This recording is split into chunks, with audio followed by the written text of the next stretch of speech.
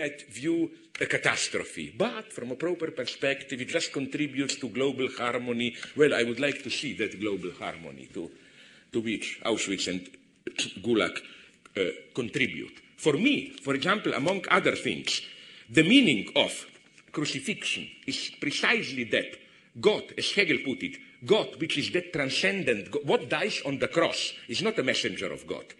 It's God himself. In the sense of crucifixion means you no longer can evoke a transcendent God which somehow guarantees that. In other words, the message of crucifixion is Auschwitz is a catastrophe for God also. God is not allowed to withdraw into this haze from which he can say, don't worry, withdraw, you will see the global harmony, good vibrations reverberating in this disharmony or whatever. Let me go on. But now probably you will tell me an obvious counter-argument. But when I was in the movie theater watching this film, I didn't perceive this theological dimension. It must be very implicit. Is it really there? So I agree. Probably you were not fully aware. That's the point. At what level, then, does this implicit theological justification function?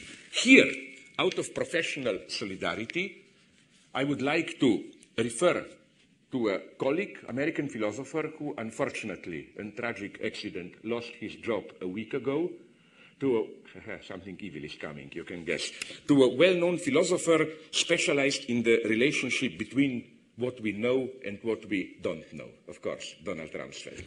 I thought you would. Okay. I'm here referring to his well-known interview in March 2003, where he said, there are known knowns, things we know that we know. There are known unknowns, things we know that we don't know.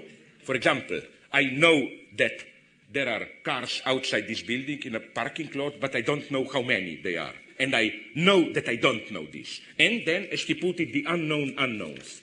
Things which are so radically unknown, they're simply another dimension, that we even don't know that we don't know them. And this is the limit of American philosophy today. This is why you are in deep shit in Iraq. The fourth term is missing, if you noticed it, no? That is to say, known knowns, known unknowns, you know what you don't know, unknown unknowns, totally other. Why not the most interesting category? Unknown knowns. Things you know, but you don't know that you know them. That's ideology. At this level, I claim theology is in those films, is in those two films. It is all that, let's call them unconscious prejudices or whatever, that we don't know that we know, but nonetheless, they are operative. This is how our beliefs today function. And here, okay, I will try to not to be too long, but here, this attitude of unknown knowns, I think, provides the key to how ideology today functions. Of course, at the level of our explicit knowledge, we are cynics today, usually. No, you don't take it seriously, I don't believe, whatever. I just want to realize my ego, whatever, pleasure, whatever. But I claim we believe much more, but not we in the depth of our souls. We practice, we materialize our beliefs. The best key to this predicament is, for me, maybe some of you know it, I quote it in my parallax view, this wonderful anecdote about Niels Bohr, the quantum physics guy. It's an anecdote I found in a biography of Bohr, where he was visited at his countryside wooden cottage house by a fellow scientist, and this fellow scientist noticed something strange, that above the entrance to the house, entrance door, there was a horseshoe. In Europe, this is kind of a superstitious prop item. The idea is that it prevents evil spirits, whatever evil, to enter the house. So the friend asked Niels Bohr, my God, I thought you were a scientist. Do you believe in it? Why do you have this there? Bohr gave a perfect answer. Of course I don't believe in it, but I have it there because I was told that it works even if you don't believe in it. This is how ideology works today.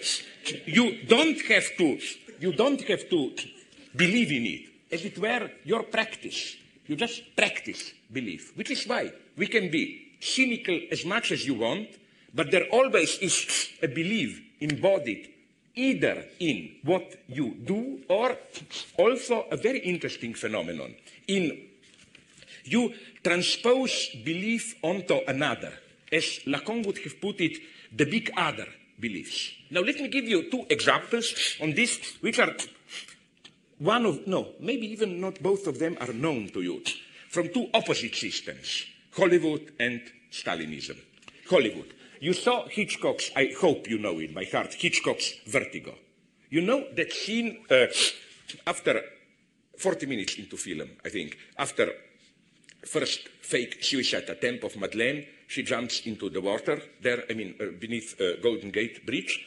Scotty brings her home, and then there is a long panning shot. Scotty in his room, then camera moves diagonally. First it shows kitchen sink, and above it her underwear, her clothes. Of course, he undressed her and put her into bed, and then slowly it moves the camera towards the door, his bedroom where she is. Now, that's the logic. But now do something if you have the film on DVD. Put it on freeze when it is showing the underwear above the kitchen sink, hanging. You will see that there is no underwear. It's just abstract pieces of cloth, towels, and so on. Why? I read it in a book on Vertigo, in a French one. It's incredible. Hays Code blocked it, They said, no, if you really see the underwear, this would have been a material proof that within the logic of the narrative, Scotty saw Kim Novak naked. No, we won't allow this. Now, isn't there something strange about this? Because ask yourself a simple question. Whom were the Hays Code censors trying to protect? Not us. Every spectator, normal spectator, automatically, on the contrary, automatically assumes that what he or she sees is the underwear. So it is as if another objectified, virtual gaze is presupposed. In Lacanian terms, this phantasmatic gaze of the big other, and that gaze, which can be eventually in our lives perceived as the gaze of children, of the leader, the innocence of this gaze should be protected. Now, let's jump for another, I think, even nicer example in Stalinism. 1953, the great leader died. Okay. Then, at that very point, the first volume of Soviet Encyclopedia appeared. I don't know which edition. The point is there were, of course, among other things, 2 pages on Lavrenti Beria, KGB, Stalin's henchman, and so on. And it was like, were basically 2 pages, 1 leaf. First, a little bit of the preceding article, B. Beria, on the next side, and then, okay. The problem was that then, as befits Stalinism, half a year later, in the fall or in summer, Beria was unfortunately discovered to be an English spy, shot, and so on. Okay, became a non-person. So what happened? Something absolutely breathtaking, which tells us a lot about the functioning of social order. Every subscriber of Encyclopedia got a letter with a new page. He was asked to cut out the old page, send it, and stuck in the new page. And they took care that the continuity was perfect. That is to say, first it was the end of the previous article entry, then, it's nice what they did. With photos. Instead of Ber, B-E-R, they put Bering Pass, between Alaska and Siberia. And so that, you put it in and the continuity was perfect, seamless. Again, the same enigma. Whom were they trying to deceive? Of course, not the people. The people knew it. They had to do it. So, again, you have kind of almost like in the medieval times, a proof of the existence of God, a proof of the presupposed existence of the big other. No? That's the mystery of Stalinism for me. How the most brutal regime, killing people ruthlessly, whatever. At the same time, total panic, incredibly sensitive for appearances. As if to disturb an appearance, everything falls apart. Again, this is how beliefs function. Now, let's go on. Of course, what this means is that what this means is I claim that we never believe.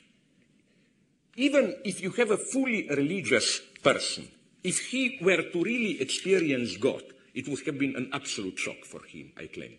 It's a kind of a, when we believe, it's always a minimally virtual belief, which is why, for example,